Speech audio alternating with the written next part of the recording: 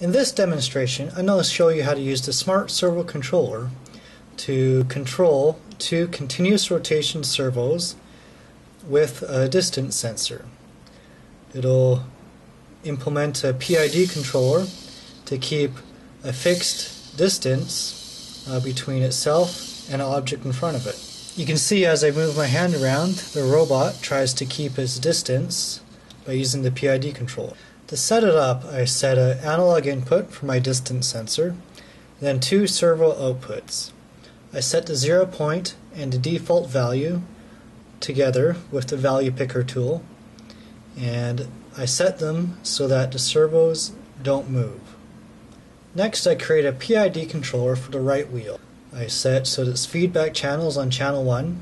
Its set point will be controlled internally, and I set that to an arbitrary value, 1.3 volts. The output will go to channel 1, which is my right wheel, and I'll set it to have a gain of -1. Usually you use gains of positive values, but because this servo is flipped upside down, it needs to run backwards, so I set a gain of -1. Now I create a rule for my left wheel. I use the same parameters, same feedback channel, same set point, but now I'll have it go to output 2. I'll use a +1 for the gain. You can see the robot tries to keep its distance quite well as I move my hand in front of its sensor.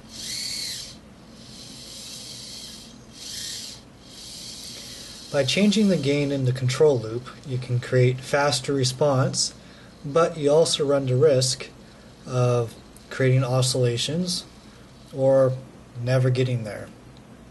To show this, I'll set the gain to a value of 10. You can see it's slightly unstable and it really moves quick, but it sometimes overshoots or undershoots as I move my hand around. You can see the oscillations there.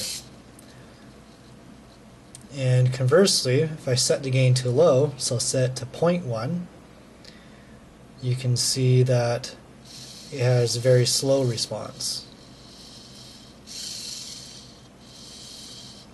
So it'll take a bit of playing around to figure out what gain you want to set. Hope you enjoyed this demonstration, and see you next time.